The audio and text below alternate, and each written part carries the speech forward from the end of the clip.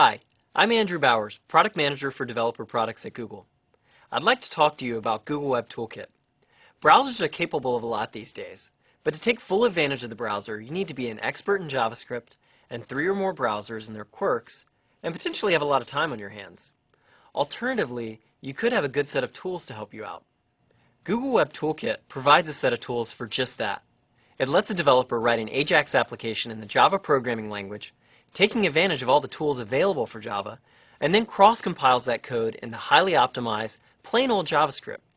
JavaScript that's not only optimized per browser, but can be served from any web server. Let's see what development with Google Web Toolkit looks like. Let's look at one of the App Engine demo applications that uses Google Web Toolkit, or GWT for short. It's a sticky note application that allows surfaces to be shared among logged-in users. I'll go into Eclipse and open up this project. The source package structure is divided into client and server packages. At deploy time, Java files in the client directory will be cross-compiled into JavaScript and run in our users' browsers. Files in the server directory will be run as bytecode on the server. Because my client code is also modeled in Java, I have the option of using the same objects across both my server and my JavaScript client. GWT provides higher-level abstraction on top of JavaScript, enabling developers to be more productive by coding against widgets and events that work across all major browsers. It's worth noting that you can also mix handwritten JavaScript into GWT source code easily, but for now, I'm just focusing on the Java aspects. Part of the development time magic of GWT is the hosted mode browser. During development, you interact with your application in the hosted mode browser, which runs your Java bytecode on the backend to render your user interface in an embedded browser. This has 2 benefits. First, because we're running Java bytecode, it means you can debug as you would any Java applications, setting breakpoints, inspecting variables, and stepping through code. I'll set breakpoints, create a new note to trigger one of them, and then inspect the variable containing the note contents. Second, you can develop using the familiar edit, refresh, view programming model of JavaScript.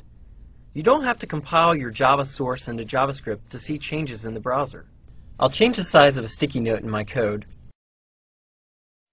refresh the hosted mode browser, and create a note with the new dimensions.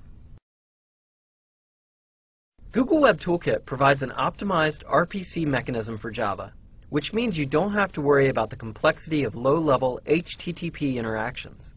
Alternatively, you can also easily use JSON to communicate with the server. When you're ready to see what your application will look like in production, you compile your source code into JavaScript.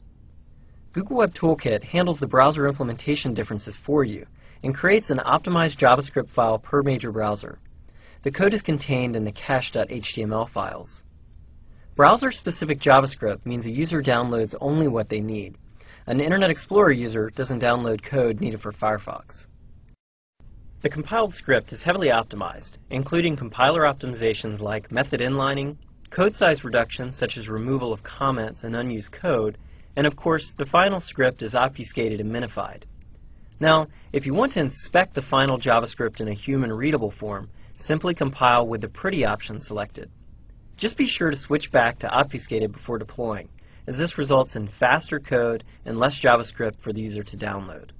I've shown you the basics of developing with Google Web Toolkit, the benefit these tools can have on a web developer's productivity, and the performance gains you can achieve in your AJAX application. To learn more, visit code.google.com/webtoolkit.